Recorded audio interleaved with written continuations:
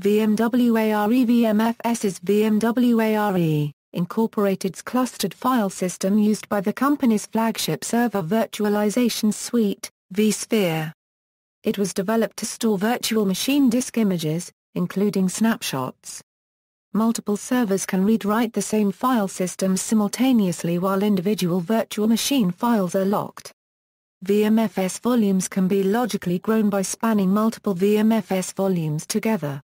It is not mandatory to use VMFS with VMware. An alternative is NFS. Version history: there are 4 versions of VMFS, corresponding with ESX Server product releases. VMFS 1 was used by ESX Server v1x. It did not feature the cluster file system properties and was used only by a single server at a time. VMFS 1 is a flat file system with no directory structure. VMFS 2 is used by ESX Server v2x and v3x. VMFS 2 is a flat file system with no directory structure. VMFS 3 is used by ESX Server v3x and vSphere 4x. Notably, it introduces directory structure in the file system.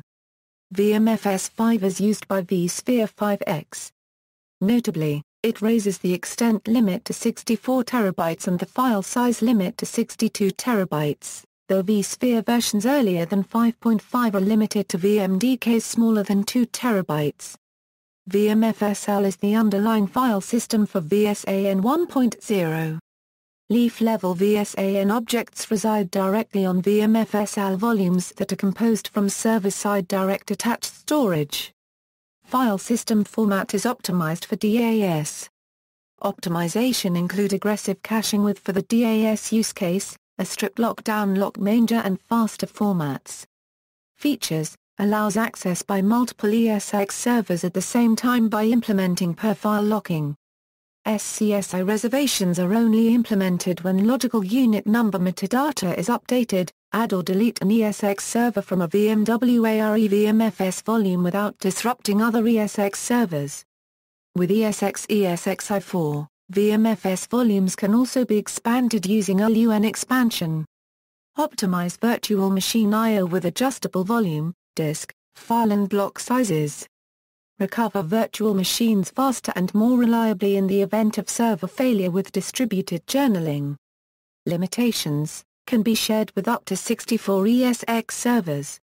Maximum file system size is 50 TB as of VMFS 3, and 64 TB as of VMFS 5. Maximum LUN size of 2 TB as of VMFS 3 and 62 TB as of VMFS 5. In VMFS 3 and VMFS 5 prior to vSphere 5.1, the maximum number of hosts which can share a read-only file is 8. This affects the scalability of linked clones sharing the same base image. In vSphere 5.1, this limit is increased to 32 with the introduction of a new locking mechanism. VMFS 3 limits files to 262,144 blocks, which translates to 256 GB for 1 MB block sizes up to 2 TB for 8 MB block sizes. VMFS 5 uses 1 MB blocks throughout, and has a file size limit of 62 TB, though the VMDK size is restricted to 2 TB-512B in ESXi versions earlier than 5.5 due to a limitation in the version of SCSI emulated. There is also a limit of approximately 30,720 files on a single VMFS 3 data store. This has been raised to 130,690 files on VMFS 5. Open source implementations Fluid OPS command line tool a Java open source VMFS driver enables read-only access to files and folders on partitions formatted with a virtual machine file system is developed and maintained by Fluid Operations AG. It allows features like offloaded backups of virtual machines hosted on VMware ESX hosts up to VMFS v3. Glandium VFS fuse mount based on Fluid OPS code, VMFS tools evolved to add more VMFS features and supports read-only VMFS mounts through the standard Linux VFS and the Fuse framework.